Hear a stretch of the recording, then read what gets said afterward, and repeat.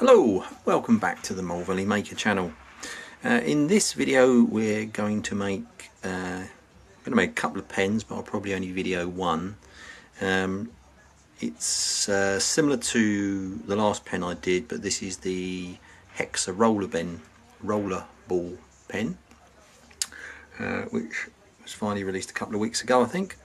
And I'm going to use some blanks I made using Davies from Wouldn't It Be Nice, using his technique. I'll link to the video down in the description, probably put it on the screen if I can work out how to do that, and you can go there to watch the method. But basically you take two pen blanks, use double-sided tape to stick them together, run them through the bandsaw to get a curve, and then you can stick one half of the top pen blank to the bottom pen blank, and if they're contrasting woods like these ones, this is Paduk and Cherry, and what I've done is I've put and this one has 3 sheets of birch veneer glued together inside it to give that lighter coloured streak. This one is very much a experiment, probably is the one I will video, and that has obviously the Paduk and the Cherry, and it has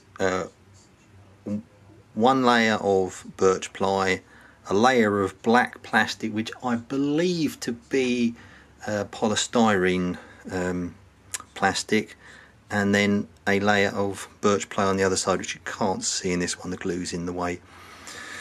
The all wood one was stuck together using standard PVA, and the one with plastic in the middle I did use super glue onto the plastic faces.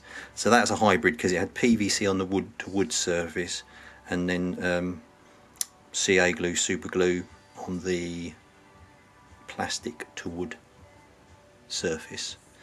So very much an experiment, but we'll see how it turns out. So I'm going to drill out the blanks and crack on.